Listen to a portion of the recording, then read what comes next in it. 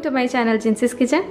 അപ്പോൾ ഇന്ന് ഞാനിവിടെ വന്നിരിക്കുന്നത് വേറൊരു വെറൈറ്റി ആയിട്ടുള്ള ഒരു ഡിഷായിട്ടാണ് വന്നിരിക്കുന്നത്. അതായത് ഞണ്ട് റോസ്റ്റ്, ക്രാബിൻ്റെ റോസ്റ്റ് ആയിട്ടാണ് ഞാനിന്ന് വന്നിരിക്കുന്നത്. അപ്പം ഇത് കടലിലെ വലിയ ഞണ്ടാണിത്. ഞാൻ കാണിച്ചു തരാം. കാലൊക്കെ തന്നെ ഇത്രയും വലുതാണ്. നല്ല കളർഫുൾ ആയിട്ടുള്ള ഞണ്ടാണ്. നല്ല ബ്ലൂ കളറൊക്കെ ഉണ്ട്. ആക്ച്വലി ഇത് ഞങ്ങളുടെ നാട്ടിൽ പറയുന്നത് ഈ ഞണ്ടിന് കോറ ഞണ്ടെന്നാണ് പേര് പറയുന്നത്. അപ്പോൾ കടലിൽ നിന്ന് കിട്ടുന്ന വലിയ ഞണ്ടാണിത്. അപ്പോൾ ഇത് വെച്ച് ഞാൻ റോസ്റ്റ് തയ്യാറാക്കാനായിട്ട് പോവുകയാണ്. അപ്പോൾ ആദ്യം ഞാൻ ചെയ്യാനായിട്ട് പോകുന്നത് ഇപ്പോൾ ക്ലീൻ ചെയ്യാനായിട്ട് പോവുകയാണ്. അപ്പോൾ ക്ലീനിങ് എങ്ങനെയാണ് ചെയ്യുന്നതെന്ന് കാണിച്ചു തരാം. ക്ലീൻ ചെയ്യുന്ന അറിയാത്ത ഒത്തിരി ആൾക്കാരുണ്ട്. അപ്പോൾ അവർക്കും ഇത് കാണുമ്പോഴത്തേക്കൊരു ഇൻഫർമേഷൻ ആവുമല്ലോ എങ്ങനെയാണെന്ന് ക്ലീൻ ചെയ്യുന്നത്. അപ്പോൾ ആദ്യം നമുക്ക് ക്ലീനിങ് സ്റ്റാർട്ട് ചെയ്യാം. അപ്പോൾ ഞണ്ടിൻ്റെ അകം ഭാഗമാണ് ഇതെന്ന് പറയുന്നത്. അപ്പം അതിൻ്റെ കാലിപ്പോൾ നമ്മൾ ഒടിച്ചു കൊടുക്കാനായിട്ട് പോകുവാണ്. കൈ കൊണ്ട് ഒടിച്ചു കൊടുത്താൽ മതി. എന്നിട്ട് അതിപ്പോൾ വലിയ കാലാണ്. ഒരെണ്ണം തന്നെ രണ്ടായിട്ട് കട്ട് ചെയ്യുവാണ്. കൈ കൊണ്ട് പറ്റില്ല എന്നുണ്ടെങ്കിൽ നമുക്ക് കത്തി യൂസ് ചെയ്യാം.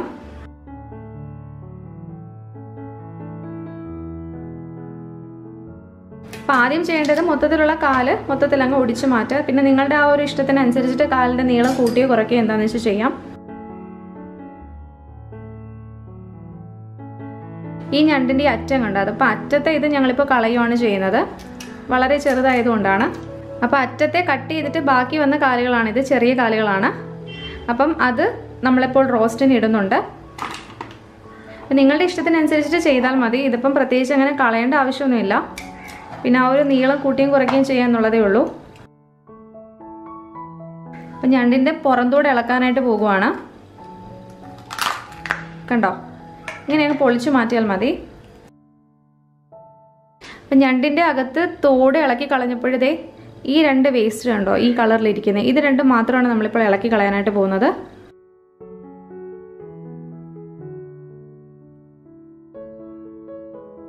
എന്നിട്ട് നമ്മളിപ്പോൾ ഇതിപ്പോൾ എല്ലാം വേസ്റ്റൊക്കെ ഇളക്കി മാറ്റിയിട്ടുണ്ട്. ഇനി ചെയ്യാൻ പോകുന്നത് വെച്ചാൽ ശകലം വെള്ളം ഒഴിച്ച് ഇതൊന്ന് കഴുകാൻ പോവാണ്. കാരണം കുറച്ച് അഴുക്കിരിപ്പുണ്ട്. അപ്പോൾ അത് കളയാൻ വേണ്ടിയിട്ടാണ് അങ്ങനെ ചെയ്യുന്നത്. കണ്ടോ, ഇപ്പോൾ ഇവിടെയൊക്കെ ഒരു കറുത്ത പാടുകളുണ്ടായിരുന്നു. അതെല്ലാം ഇപ്പം നന്നായിട്ട് ക്ലീനായിട്ട് വന്നിട്ടുണ്ട്. ഇനി ഈ ഞണ്ട് നടുക്ക് വെച്ചിട്ട് ഇങ്ങനെ ഒരു ചെറിയ പീസാക്കാൻ പോവുകയാണ്.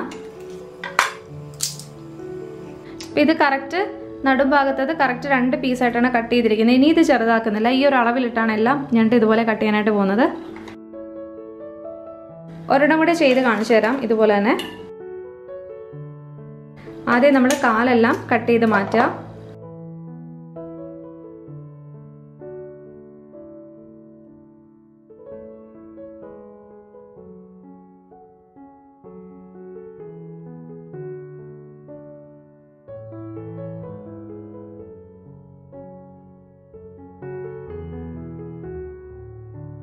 അപ്പോൾ നമ്മൾ ഞണ്ടെല്ലാം ക്ലീനാക്കി കട്ട് ചെയ്ത് കഴിഞ്ഞു. ഇനി അടുത്ത ചെയ്യാനായിട്ട് പോകുന്നത് ഈ ഞണ്ടെല്ലാം വേവിക്കാനായിട്ട് പോകുവാണ്. ഇപ്പോൾ ഞാനിവിടെ ഉരുളിക്കകത്താണ് അത് ചെയ്യാനായിട്ട് പോകുന്നത്. ആദ്യം നമുക്ക് ഈ ഞണ്ടെല്ലാം ഈ ഉരുളിക്കകത്തോട്ട് ഇട്ട് കൊടുക്കാം. ഇനി അടുത്ത് നമ്മൾ ഇതിനകത്ത് ഇട്ട് കൊടുക്കാനായിട്ട് പോകുന്നത്, ഞാനിവിടെ ടോട്ടൽ ഒരു 3 ടേബിൾ സ്പൂൺ ഇഞ്ചി വെളുത്തുള്ളിയും ചതച്ചത് എടുത്തിട്ടുണ്ട്. അപ്പോൾ അതിൽ കറക്റ്റ് ഇപ്പോൾ ഒരു 1.5 ടേബിൾ സ്പൂൺ ഇപ്പോൾ ഇതിനകത്ത് വേവിക്കുമ്പോൾ ഇട്ട് കൊടുക്കാൻ പോകുവാണ്. ഇനി ഇതിനകത്തോട്ട് ഒരു 1/2 ടീസ്പൂൺ മഞ്ഞൾപ്പൊടി ചേർത്ത് കൊടുക്കാം. ഇനി ഒരു 1/2 ടീസ്പൂൺ കുരുമുളക് പൊടി ഇട്ട് കൊടുക്കാം. ഇനി ആവശ്യത്തിന് ഉപ്പ് ചേർത്ത് കൊടുക്കാം.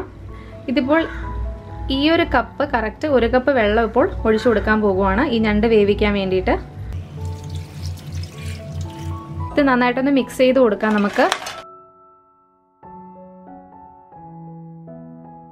ഇനി നമുക്ക് ഗ്യാസ് ഓൺ ചെയ്യാം. ഇപ്പോൾ ഹൈ ഫ്ലെയിമിലിട്ടാണ് വേവിക്കുന്നത്. മീഡിയം ഫ്ലെയിമൊന്നും ആക്കേണ്ട ആവശ്യമില്ല. ഇനിയിപ്പോൾ ഇത് ഒരു കറക്റ്റ് പറഞ്ഞൊരു 15 മിനിറ്റ്, മൊത്തത്തിൽ 15 മിനിറ്റ് വേവ് വരും. ഇത് ഇടയ്ക്കിടയ്ക്ക് തുറന്നിട്ട് നമുക്കൊന്ന് ഇളക്കി കൊടുക്കണം. എന്നിട്ട് ഏകദേശം വെള്ളം വറ്റാറാകും ആ ഒരു ടൈം ആകുമ്പോഴത്തേക്ക്. അപ്പോഴത്തേക്ക് നമുക്ക് തീയങ്ങ് ഓഫ് ചെയ്യാം. അപ്പം മൊത്തത്തിൽ ഇത് അടച്ചു വെച്ച് തന്നെയാണ് വേവിക്കേണ്ടത്. ഇടയ്ക്കിടയ്ക്ക് തുറന്നൊന്ന് നമ്മളൊന്ന് ഇളക്കി കൊടുക്കണം. അപ്പോൾ ഇതിൽ ആവിയൊക്കെ പുറത്തോട്ട് വരുന്നുണ്ട്. ചെറുതായിട്ട് തിള വീണിട്ടുണ്ട്. നമുക്കൊന്ന് തുറന്ന് നോക്കാം.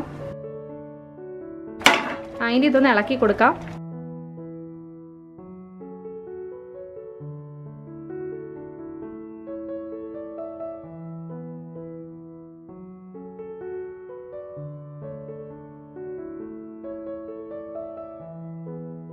അപ്പോൾ നമ്മുടെ ഞണ്ട് ഇവിടെ റെഡി ആയിട്ട് വന്നിട്ടുണ്ട്. വെള്ളമൊക്കെ നന്നായിട്ട് വറ്റി ഞണ്ട് നന്നായിട്ട് വെന്ത് വന്നിട്ടുണ്ട്. ഇനി നമുക്ക് ഇതങ്ങ് മാറ്റാം. ഇനി നമ്മൾ അടുത്ത റോസ്റ്റിന് വേണ്ടിയിട്ടുള്ള മസാല റെഡിയാക്കാനായിട്ട് പോവാണ്. അപ്പോൾ അതിന് വേണ്ടിയിട്ട് ഞാൻ ഇവിടെ ഉരുളി തന്നെയാണ് എടുത്തിരിക്കുന്നത്. അപ്പോൾ ഇതുപോലെ ആവശ്യത്തിന് വലുപ്പമുള്ള ഒരു പാത്രം നിങ്ങളുടെ ഇഷ്ടത്തിന് എടുത്ത് വെക്കുക. എന്നിട്ട് ഈ പാത്രം ചൂടായി കഴിയുമ്പോഴത്തേക്ക് ഇതിലോട്ട് ആവശ്യത്തിന് വേണ്ട വെളിച്ചെണ്ണ ഒഴിച്ചു കൊടുക്കാം. വെളിച്ചെണ്ണയിൽ ചെയ്യുന്നതായിരിക്കും ടേസ്റ്റ്. അപ്പം നമുക്ക് നല്ലൊരു നാടൻ ടച്ച് കിട്ടും.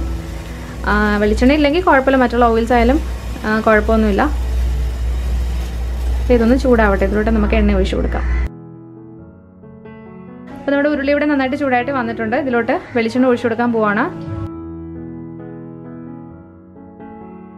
അപ്പോൾ ഏകദേശം ഒരു 4 ടേബിൾ സ്പൂൺ അടുപ്പിച്ച് വെളിച്ചെണ്ണ ഒഴിച്ചു കൊടുത്തിട്ടുണ്ട്. അപ്പോൾ ഈ എണ്ണ ചൂടായി കഴിയുമ്പോൾ നമുക്ക് ഇതിലോട്ട് ഞാൻ നേരത്തെ പറഞ്ഞില്ലേ, ഞാൻ ടോട്ടൽ 3 ടേബിൾ സ്പൂൺ ചതച്ച ഇഞ്ചിയും വെളുത്തുള്ളിയാണ് എടുത്തിരിക്കുന്നത്. അതിലപ്പോൾ ഒരു 1.5 ടേബിൾ സ്പൂൺ നമ്മൾ ആദ്യം വേവിച്ചപ്പോൾ ഇട്ട് കൊടുത്തിട്ടുണ്ടായിരുന്നു. ഇനി ബാക്കി ഇരിക്കുന്നത് ഈ എണ്ണ ചൂടായി കഴിയുമ്പോൾ ഇതിലോട്ട് ഇട്ട് കൊടുക്കാം. എണ്ണ ഇവിടെ നന്നായിട്ട് ചൂടായിട്ട് വന്നിട്ടുണ്ട്. അപ്പോൾ നമുക്ക് ചതച്ച് വെച്ചിരിക്കുന്ന ഇഞ്ചിയും വെളുത്തുള്ളി ഇട്ട് കൊടുക്കാം.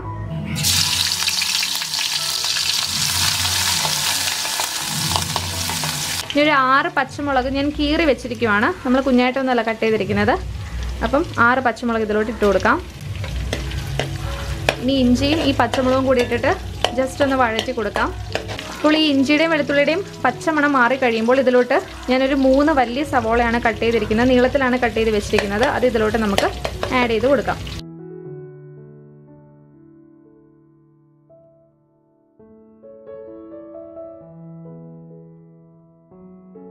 ഇനി നമുക്ക് നന്നായിട്ടൊന്ന് വഴറ്റി കൊടുക്കാം. ഇനി ഇതിലോട്ടൊരു ശകല ഉപ്പ് നമുക്ക് ചേർത്ത് കൊടുക്കാം. കാരണം സവോള പെട്ടെന്ന് വഴണ്ട് കിട്ടുന്നതിന് വേണ്ടിയിട്ടാണ്.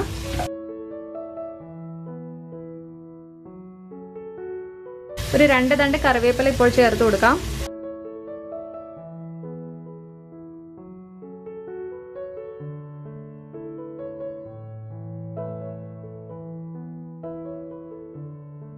അപ്പോൾ നമ്മുടെ സവോളയൊക്കെ നന്നായിട്ട് വഴണ്ട് വന്നിട്ടുണ്ട്. ഇനി ഇതിലോട്ട് നമുക്കൊരു വലിയ തക്കാളി ഞാൻ ചെറിയ പീസായിട്ട് കട്ട് ചെയ്ത് വെച്ചിരിക്കുകയാണ്. അത് ചേർത്ത് കൊടുക്കാം.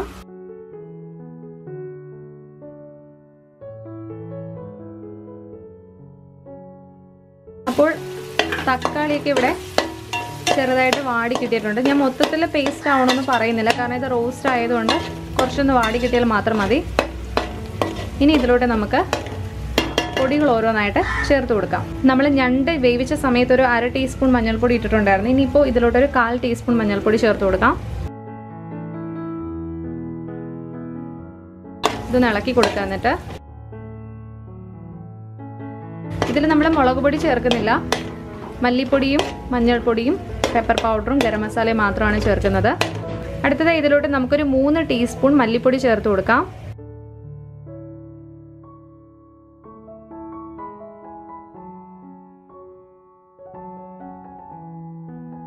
ഇനി ഒരു കറക്റ്റ് 2 ടീസ്പൂൺ പെപ്പർ പൗഡർ ചേർത്ത് കൊടുക്കാം.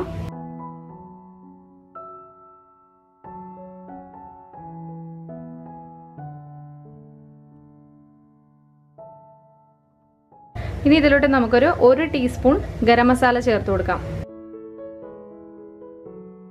എന്നിട്ട് നമുക്ക് ഇതിന്റെ പച്ചമണം മാറുന്നത് വരെ നന്നായിട്ട് വഴറ്റി കൊടുക്കാം.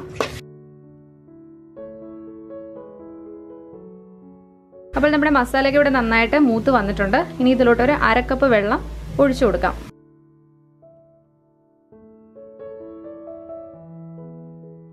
നന്നായിട്ടൊന്ന് മിക്സ് ചെയ്ത് കൊടുക്കാം. എന്നിട്ട് ഈ ഗ്രേവി ഒന്ന് നല്ലതുപോലെ കുറുകി വരുമ്പോഴത്തേക്ക് നമുക്ക് വേവിച്ച് വെച്ചിരിക്കുന്ന ഞണ്ട് ഇതിലോട്ട് ആഡ് ചെയ്ത് കൊടുക്കാം. അപ്പോൾ നമ്മുടെ ഗ്രേവിയൊക്കെ നന്നായിട്ട് വറ്റി ഞാൻ കാണിച്ചു തരാം. നമ്മൾ നേരത്തെ കുറച്ച് വെള്ളം ഒഴിച്ചായിരുന്നില്ല, അതൊക്കെ വറ്റി നമ്മളിപ്പോൾ ഈ ഒരു കൺസിസ്റ്റൻസി ഇപ്പോൾ ഇങ്ങനെ ആയിട്ടുണ്ട്. ഈ ഒരു ടൈമിൽ നമുക്ക് വേവിച്ച് വെച്ചിരിക്കുന്ന ഞണ്ട് ഇതിലോട്ട് ആഡ് ചെയ്ത് കൊടുക്കാം. അപ്പം നമ്മൾ ഞണ്ട് വേവിച്ചിരുന്ന പാത്രത്തിൽ ശകലം വെള്ളം ഒഴിച്ച്, സാധാ വെള്ളം, പച്ചവെള്ളം ഒഴിച്ചിട്ട് ഒന്ന് ആ മസാലയൊക്കെ നന്നായിട്ടൊന്ന് അരപ്പ് പോലും നമ്മൾ കളയുന്നില്ല. അപ്പോൾ അതൊന്ന് ആ വെള്ളത്തിൽ മിക്സ് ചെയ്തിട്ട് നമ്മളിപ്പോൾ ഇതിനകത്തോട്ട് ഒഴിച്ചു കൊടുക്കാൻ പോവാണ് ശകലം വെള്ളം. എന്നിട്ട് ഇനി ഇത് നമുക്ക് നന്നായിട്ടൊന്ന് ഒരു സ്പൂൺ കൊണ്ട് മിക്സ് ചെയ്തിട്ട് എടുക്കാം.